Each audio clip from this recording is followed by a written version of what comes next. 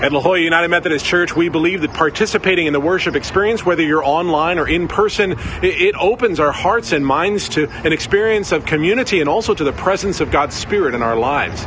I believe that God's Spirit transforms us, changes us, and we might respond to the ways that God's Spirit works within us. Here are just a few ways that you might consider responding as we worship together this Pentecost Sunday. I am Kathy Dombrowski. Georgianne Worcester and I will be leading a new 11-week Bible study on Wednesday mornings from 9:30 to 10:30 in the library from June 8th to August 17th. Though the study is aimed at women, men are welcome too, so we hope you come and bring a friend. We'll be using Jen Wilkins' study called God of Freedom, a study of Exodus 19 to 40. This study is amazing and will change how you think about God and His promises to His people. You can buy the book from Lifeway.com or Amazon.com or contact the church office. If you have any questions, feel free to contact me. Otherwise, we look forward to seeing you Wednesday, June 8th at 9:30.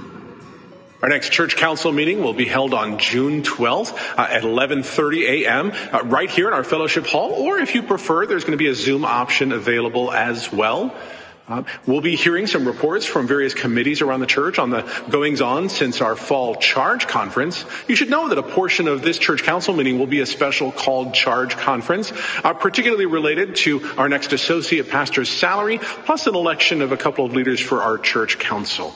I hope that you will participate either in person here in the fellowship hall or online as we continue to do the business of our church.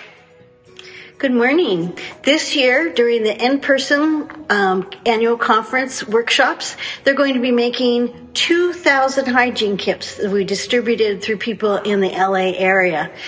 All the South District churches are asked to bring bottles of shampoo and lip balm, and each church just needs to bring 30 to get to the 2,000 goal.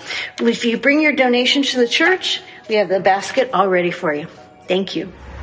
Thank you for taking a moment to consider how you might respond to this experience of worship and God's Spirit, whether you're in person or online. I believe that you're participating for a reason and that God has something to say specifically to you.